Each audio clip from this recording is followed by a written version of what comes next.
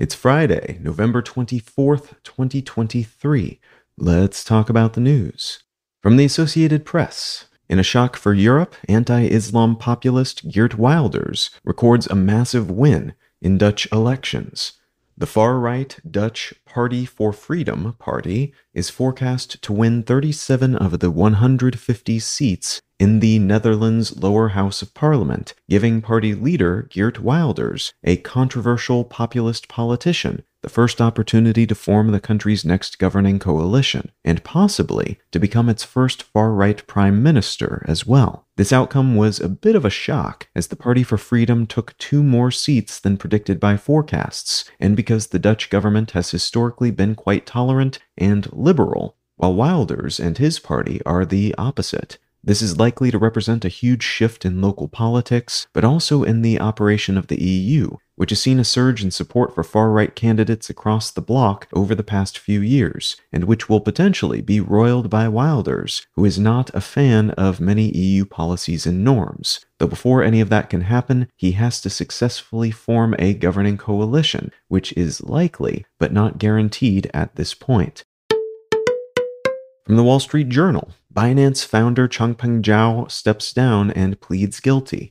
The founder of the world's largest crypto exchange, Binance, Changpeng Zhao, more commonly known as CZ, has agreed to step down from his post to admit wrongdoing and to pay $4.3 billion in fines after pleading guilty to violating U.S. anti-money laundering laws. This plea deal makes it more likely the company will be able to legally continue operating despite its violation of these regulations. And the issue is that Binance encouraged U.S. users to obscure their location, which allowed the company to dodge anti-money laundering laws, which is a big no-no. That multi-billion-dollar fine will be paid by Binance, which is owned by CZ, while CZ himself will pay a criminal fine of $50 million, though that latter amount might be reduced based on civil penalties he's also agreed to pay. Notably, this settlement is happening shortly after the collapse of crypto platform competitor FTX, and a court finding its founder, Sam Bankman-Fried, guilty on 7 counts, with a potential total prison term of up to 115 years.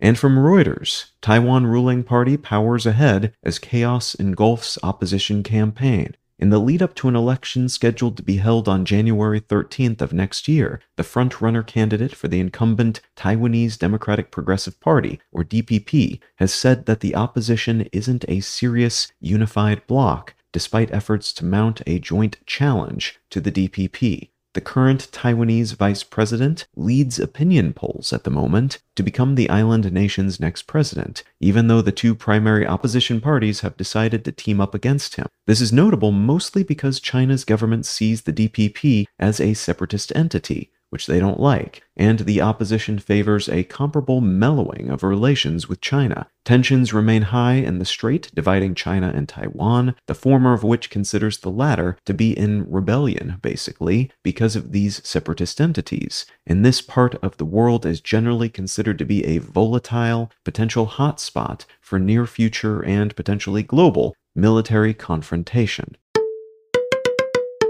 If you're finding some value in One Sentence News, consider leaving a quick review wherever you get your podcasts and/or sharing the show with a friend. You can find out more about this show or subscribe to the email version at onesentencenews.com. And you can support this and other related projects, like the Let's Know Things and Brain Lenses podcasts at understandery.com.